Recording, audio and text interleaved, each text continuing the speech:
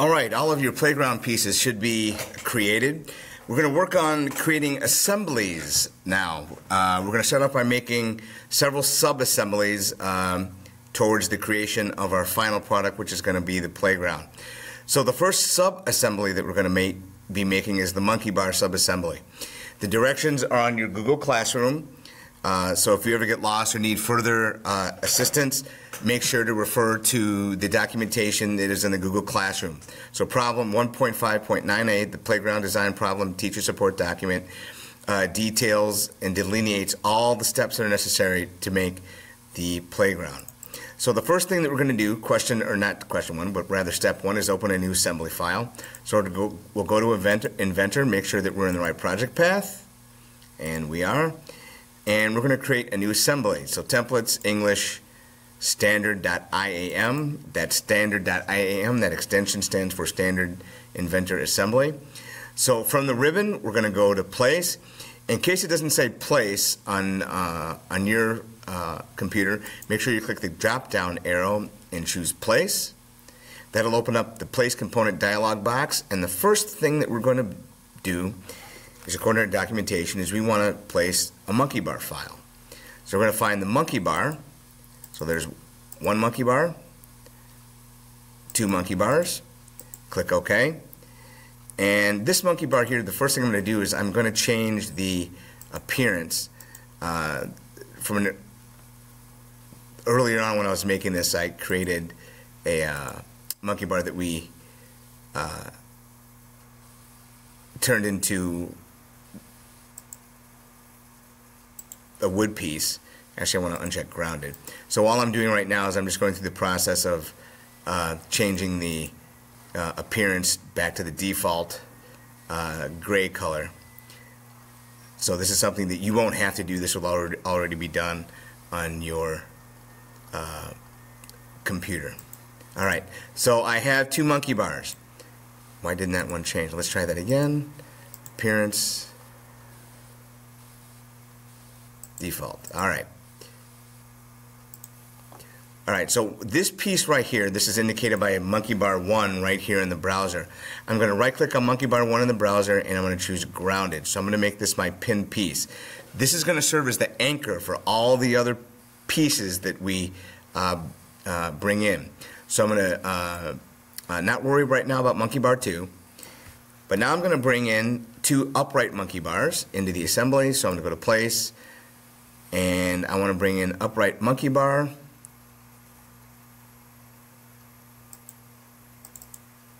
One, two. So I've got two upright side monkey bars. Now, one of the things you will have to do is put these in the correct orientation. Right now, these are not in the correct orientation.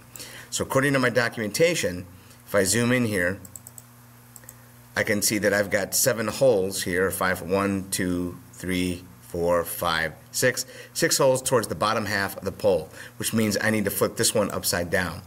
So the first thing that we need to do in order to constrain this is we need to rotate this outside upright monkey bar in the correct orientation. So I'm going to flip it upside down, then rotate it over so that the holes are facing the front of the object, and that's good enough. I just want to make sure that these holes here are facing the front of my home cube, or the front of the monkey bar, so they're in the same plane. Now I'm going to apply some glue or mate the bottom of this to the bottom, the top of this monkey bar to the bottom of this monkey bar. So I'm going to go to constrain. It defaults to mate. I'm going to place a mate constraint on the top of the outside monkey bar. Go to my orbit in the navigation panel, rotate up, right click OK. Choose the bottom of the monkey bar, click apply, go home. And now I'm going to apply another constraint, which is a flush constraint. So I'm going to go to flush. And remember, what flushing does, it allows two faces to face the same plane.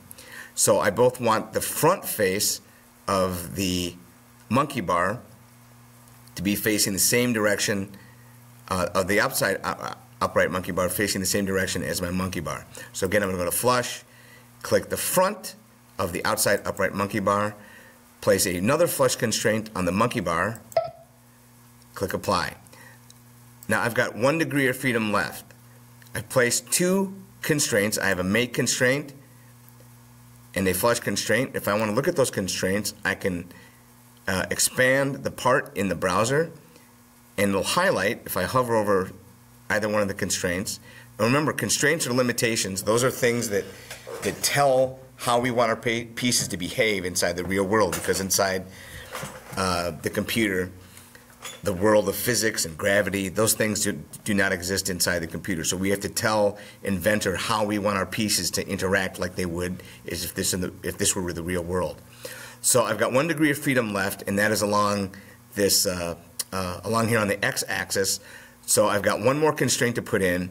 What constraint am I going to use? A flush or a mate?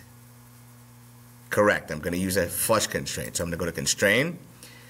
I'm going to choose the orbit tool from the navigation panel. I'm going to rotate the whole assembly out to my right. Right-click OK to cancel out the orbit tool. Click flush.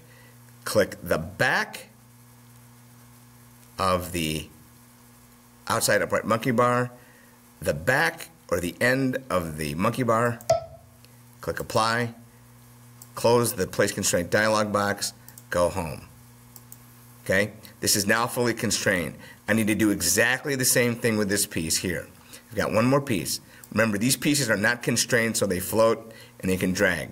So the first thing I'm going to do with the outside upright monkey bar is put it in position using the free rotate tool. So I'm just going to rotate this up so I'm looking at the holes are facing the front. And then I can pick on the top. Okay, that's good. Right-click OK to cancel out the rotate tool. Constrain. I want to place a make constraint on the top of the outside upright monkey bar. I need to rotate the whole assembly. Right-click OK. Click the bottom of the monkey bar. Click apply. Close the dialog box. Go home. Okay. Now, if you notice, it's not quite facing the front, but that's okay. Remember, the computer, we can do a whole bunch of stuff that we can do inside the computer that we wouldn't be able to do in the real world. So now I'm going to rotate this around. I'm going to rotate the whole assembly around so I can pick that side. So I'm going to click constrain. Now I'm going to use a flush constraint. I'm going to click the front of the outside upright monkey bar, the front of the monkey bar. Now they're facing the same way. They're facing the same plane. Again, I've got 1 degree of freedom left. And now I'm going to rotate the whole assembly around again. Right-click OK. Click constrain. Flush. Click the back side of the outside upright monkey bar against the end of the monkey bar here. Click apply. They're now fully constrained. Even though this one moves as a unit, that's okay. We'll come back to that later. Let's go back and look at our directions. The directions say now we need to place 2 upright monkey bar ladders, or 2 monkey bar ladders into the assembly. So I'm going to go to place. I'm going to bring in 2 monkey bar ladders. 1, 2. Again, let me change the appearance. This is again something you won't have to do, but I have to do because I changed that.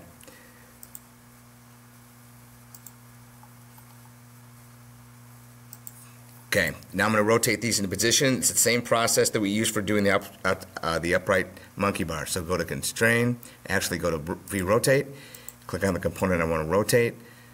I want to make sure the holes are facing the front.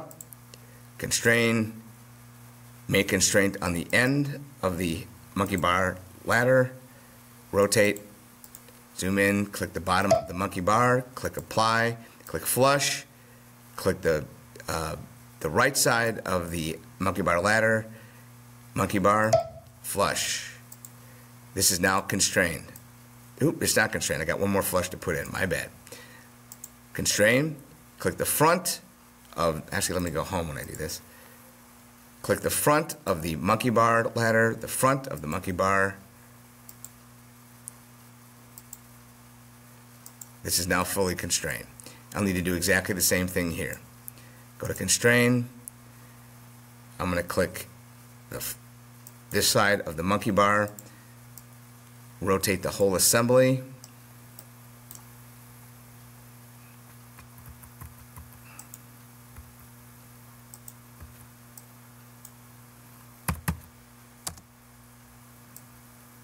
rotate the whole assembly, click OK here, click apply, go home. Click constrain, click flush, click the front of the monkey bar, apply, click flush, click the right side of the monkey bar ladder with the monkey bar, click apply. Okay, now I can still move this around, that's fine. What we're going to do now is we're going to bring in a monkey pole. Okay? We're going to bring in one monkey pole, and what we're going to do is that's going to allow us to constrain these two pieces together. So I'm going to go to place, I'm going to bring in a monkey pole. Again, let me change the color back to the natural default. Alright. Now what we're going to do is we're going to use a mate constraint. We're not going to use the insert constraint here. We're going to use the mate constraint. So I'm going to go to constrain. I'm going to click the center line of the monkey pole, the center line of the hole on the monkey pole here. Click apply. I'm going to flush the end of the monkey pole with the end of the upright monkey bar. Click apply. So that's one pole in. This pole is now fully constrained. Now what I'm going to do is I'm going to put this pole in this hole here. Constrain. I'm going to select the center line of the monkey pole, zoom in, line up the center hole, click apply. Okay, now it's on the pole. I've got one more constraint I need to put in. So I'm going to rotate the whole assembly to my right. Let me zoom out. Click constrain. What constraint am I going to use in order to make sure that this is on the same, that this planar surface is on the same plane as the monkey pole? Mate or flush? Correct, flush. Flush. I'm going to select the end, or the back side of the outside upright monkey bar with the end of the monkey pole. Click apply. I'm going to go home. Okay, I've got one problem. This still rotates. So what constraint am I going to use? So I've constrained this to the point now where it's constrained to the pole, but it still rotates along the axis on the pole. I obviously don't want that to behave like that in the real life because that would present a safety hazard to children everywhere, so we don't want that to happen. How are we going to prevent this from rotating? Okay, what constraint are we going to use to prevent that? Okay, am I going to use a mate constraint? No, because remember, mate's like glue, so we don't want to glue the pieces together. We want two planar surfaces on the same plane, so what do we want to use? Flush. That's correct. I'm going to click the top of the monkey bar with the top of this monkey bar. Click apply. This is now grounded. Everything is now, not grounded rather. Everything is fully constrained. The only thing left to do now is put in the poles. So now I can bring in another monkey pole. And this one I'm going to put in the top. Again, let me right click, highlight that from appearance, turn this back to default.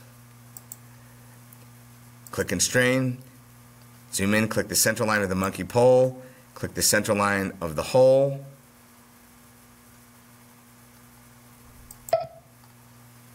Click apply, click flush, flush the end of the monkey pole with the end of the monkey bar. And that is the process for putting in all the poles. That same process just has to be repeated until you have all the monkey poles inserted into each of the holes. It's the same process.